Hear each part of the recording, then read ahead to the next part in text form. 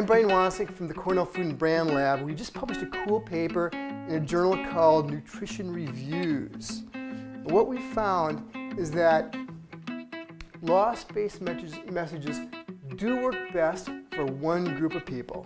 That is the group of people who are really highly involved in the topic, the people who piecemeal process, that is, they process things in detail, and people who are really, really risk averse. Now, largely, this ends up being people who are on diets, they're dietitians, they're physicians, they're in the medical area. In contrast to that, positive messages like eat an apple to keep you slim, or now the rules of thumb in this paper will really help you try to figure out whether your message is going to be effective or ineffective, whether it's going to be effective preaching to the choir, or whether it's going to be effective preaching to people who really need to hear it, but who really don't care that much to think very deeply about it. It works both with food, it works with non-food. Okay, it works as well about telling people to not eat candy as it does to wear more suntan lotion so they don't get skin cancer.